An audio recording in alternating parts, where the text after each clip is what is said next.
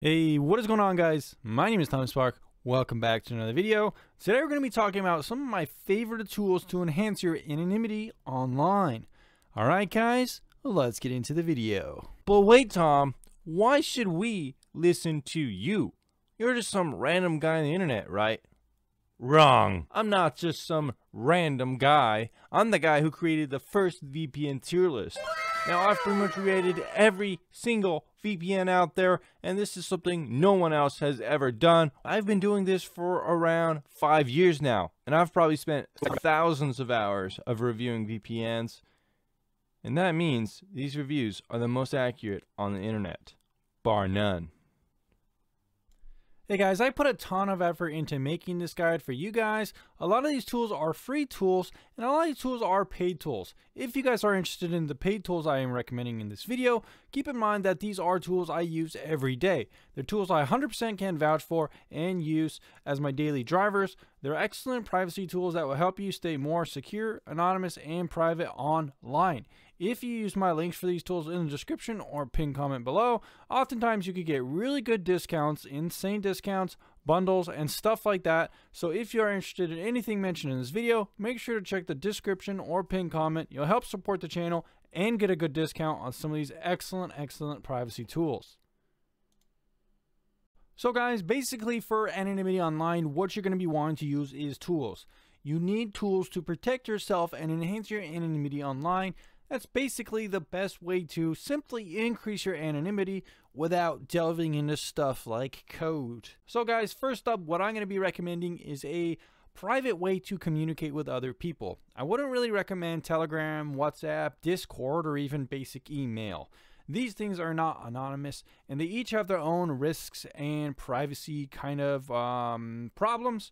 So what I'm going to be recommending for you to use is Signal. Signal is a great private encrypted messaging application that is available on most platforms. You can use this to talk to people once you get their phone number and talk to them privately. It's not so good for anonymous to anonymous texting.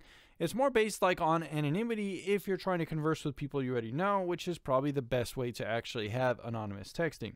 If you're talking to someone you don't know, chances are it's not really anonymous because those people could share information learned about you to others. So it's probably the best trusted, secure messaging platform to talk to people you do know. So I would recommend Signal for that. Very easy to use and it's pretty solid. Next up, we could talk about a browser. Which browser should you be using? And here on the channel, I've always recommended one browser, that being the Brave browser. Don't take my word for it. Look at some of these charts I found online that clearly list out why Brave is the best browser. This website called privacytest.org has done an extensive testing of which browsers do what best. Now, of course, no browser is going to be perfect. However, that said, in terms of Brave, it does really well in preventing various parameters around tracking, and it also does have the best tracker content blocking. As you can see here, Brave pretty much blocks every single thing, whereas a lot of other browsers fall short. Other things like LibreWolf or other kind of forks of Firefox can do well as well, but these kind of browsers a lot of the times aren't as secure because they're not up to date. So Brave, in my opinion, is the most up to date and most secure, as well as anonymous browser that will prevent a lot of tracking on the internet. Definitely a go-to. And if you guys want to see out this testing, of course you can check it out at privacytest.org. Actually a decent website. Alright, let's get back to the other recommended options. Next up, we could talk about a VPN. VPNs are great to enhance your anonymity on your computer, on your phone, and other devices as well. It's going to give you a private encrypted access to the internet. It's going to put your internet through a secure encrypted tunnel, route it somewhere else, and you're going to connect to a remote server that's going to give you a different IP address. This is going to make it harder for your internet service provider to track your browsing history and just kind of keep track of you overall. It's also going to be harder for websites to fingerprint you because they don't know your real IP address and know where you're coming from. It's good for this basic layer of anonymity, and they can even be used to block ads as well, which is one of my favorite things that VPNs can do. TorGuard specifically has really good ad blocking DNS features within it, and several other VPNs do as well. VPNs are also good for geo unblocking and stuff like that, but that isn't so much related to that anonymity use case for VPNs. A lot of people out there like to say that VPNs aren't made for anonymity and they don't really make you anonymous whatsoever. However, those same people will end up telling you that VPNs still do have anonymous use cases. It's just not the end-all tool to make you the next Edward Snowden or something like that. If you commit a crime and using a VPN, probably not a good idea. But most people who are using VPNs here, recommended here on the channel, are just basic people who want to protect their overall privacy and general anonymity online. And VPNs are still very, very good to do that with in 2022. Almost every single person who cares about privacy and anonymity is still using a VPN, and you can find the best VPNs rated here on the channel on vpntierlist.com.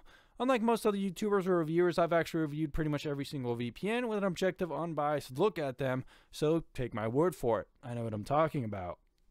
Next up, let's talk about how to send encrypted and private emails. Like I said before, I do recommend Signal for private instantaneous messaging pretty much. However, there are still some cases where you need to use email. And one of the main problems with using stuff like Gmail is that they collect all sorts of information about you while using the service. However, you could prevent that by using a more private and encrypted service that doesn't pretty much use all your data to make money. Instead, you'll pay a small fee up front and gain access to encrypted email. There are several providers out there, stuff like ProtonMail, Tutanota, Postio, and several others. However, in my experience, the best one is private mail. Private mail does lack a little bit of key features here that I've found in other things like Sleek Templar, which I do like. However, my experience is private mail is trusted, it's secure, and it's just plain reliable. It's also extremely cheap and good for what you get, and that's why it's my top recommended email platform here on the channel. It's also the same company ran by Torguard VPN, which is undoubtedly the best VPN service out there too. So one reason I like to recommend both of them is because Torguard actually has deals where you can get both VPN and encrypted email as a base package, which means that you can get more anonymity, more products, more tools for the same price. So generally people like to buy VPNs and stuff like that and encrypted email, but the prices do start adding up, so it's nice to see a bundled option here that you don't really see with many other services. Stuff like ProtonMail and Proton VPN can offer decent services. However, if you get both of these packages, it does get pretty pricey, and I'll show a comparison here of the deals you could get with my recommended option, Torguard Private Mail versus Proton and Proton Mail. So essentially, that's my recommended for encrypted email. Next up, we want to talk about how to protect yourself by removing data about you online. Now, one of the most common ways to get doxxed is once people find out your real name, they could easily put it into any data broker website and find your real address, phone number, and even your relatives. This is a huge problem and not something I see enough people talking about, maybe because people just don't think people will be able to find their real name.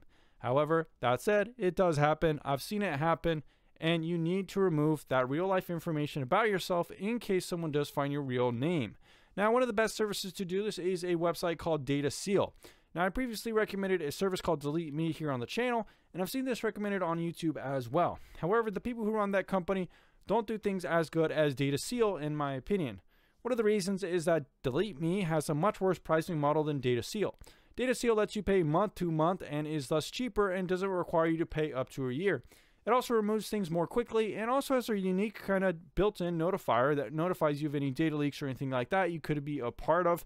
And it's actually pretty cool and notifies you of pretty big breaches that happen on a regular occurrence, which is another reason you should have a data broker removal service like Data Seal.